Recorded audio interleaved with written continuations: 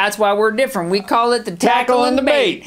Jimmy Bob's Tackle and Bait is everything for your catfish catching needs. You got your salmon eggs. You got your worms. You got your lures. You got your flies. You got some other flies. I got my fly. My fly's open. Welcome to 3 Minute Critics. Oh, we're back again, and I'm Eric. I'm a Tony. He is a... I'm a Tony. Today, on 3 Minute Critics, we're going to be reviewing a film from Korea named Night in Paradise, currently on Netflix. It is. You can check it out there. This film stars Tae-goo, Yeo-bin, Jeun, and it was directed by Park Hun-jeong. And Eric is going to tell us what this film is about. All right, there's plenty to digest, Listen up. Pay attention. So, known for his bravado and nerves of steel, Tae-goo is the ambitious and fast-rising ace of a criminal gang led by the syndicate boss, Mr. Yang. When Tae-goo's terminally ill sister and her daughter are both killed in an apparent hit by a rival gang, Tae-goo decides to take revenge into his own hands. He is then forced to flee to Jeju Island to hide out with a legendary arms dealer named Kudo and his niece Jeun. Well, back in the city, the two warring mob leaders have a summit with a crooked officer of the government to try to avoid a full-blown war, while Tae-goo and Jeun try to negotiate a very awkwardly developing friendship. Things quickly descend into a dark nightmare, and Jeun is ultimately forced to make the hardest decision of his life. Whew. There's a lot in here. So let's get right to it. Let's put 3 minutes on the clock. We shall. And Tony, please tell me your thoughts on Night in Paradise. So you have a film that is part Shakespeare tragedy, part Kill Bill, and part incredible gore. There's a lot of gore in this film. If you are not into that, I mean, it gets rough at certain sections in this film, really rough. Now, the thing about the Shakespeare tragedy is what I really feel like that's what they're going for with this. There are some complicated connections. There are some specific mirrored analogies between different characters that repeat, like themes, like variations on a theme in this film that are very interesting. And I really like that. And because of those things, and because of the way this film ends, and because of the way, because of the big points in the plot, I feel like this film could have been brilliant, but unfortunately gets derailed by a lack of character development, which does not draw the audience in enough. And I stayed kind of on the periphery. Interesting. That's where I am with it. What did you think?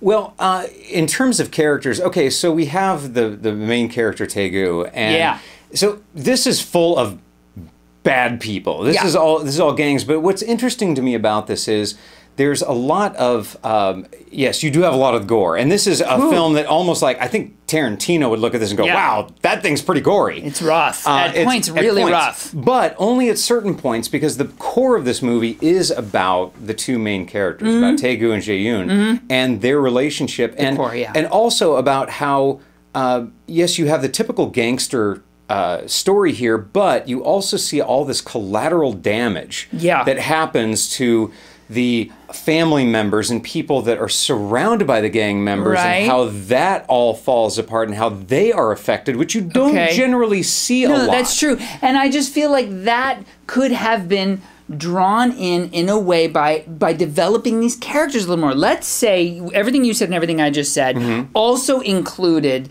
scenes that made us care more about the individual characters. If you have that, instead of just long, drawn-out, quiet silence with music that I couldn't stand, if you replace that garbage with the things that we just said that really draws in these characters, you have potentially a brilliant film here. You do. Because I love the ending. Yeah, the ending was one of the best endings I've seen in a movie in a long time, and the character development was so much around the two main characters, and if they would have taken that to some of the other outline characters, it could have been even more there, but they only focused on that. If they would have taken it the outline characters are hollow. You're right. Yeah. You're right. The outline characters are hollow. And there was potential in some of these other characters. Potential.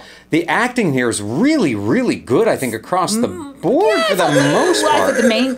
main horn. The main horn. How did that happen? I know. There's a lot in this film. We gotta change it to the 8-minute critics. Yeah, I know. At least 8.5. But in the meantime, it's already, I don't know how this happened, but it's time to rate this film on a 5-star scale. So briefly, we're gonna do that. So Eric's gonna start. What'd you think? 5 stars. Yeah. Well, this is. It's packed. It's a crazy bloody gangster film, and I really liked pretty much all of this. I love the ending. Very strong for me, actually. I give this a very solid 3.5 out of 5 stars. Okay. There's just a lot good going on here. What do you think? Well, there's a lot good going on, but with some basic tweak, like with some editing and some character development and some better music, because I feel like the music really hurt this Especially film. the character development on some of the outlying characters. Agreed. Completely agreed. Those 3 things, you add that to this film and you have a much higher score and a much better film. But for me, this was only a 3-star film. But it was so close to being it could have incredible. Easily been amazing. It just needed a few more things. I mean, really, the ending. The ending is bomb. If you love gore and you love a great ending, then stick around. No, it's not bad. It's really there's a ton of potential and it's an interesting film, even if you think about the critiques. And there's a ton of potential here, but we're potentially out of time. I feel like I have a lot of potential, personally. Well, that's one way of looking at it. It's one person's opinion. I'm gonna be a professional skater. One person. Well.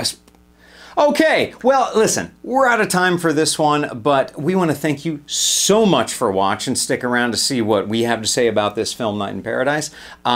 We would love for you to subscribe, because there's more these things coming You don't want to miss the them. line. You don't want to miss them. You don't want to miss them.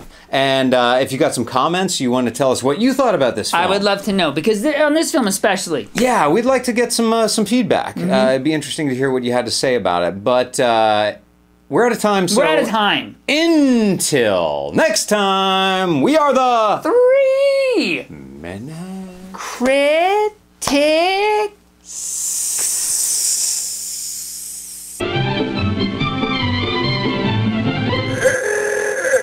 Like a version. Hey!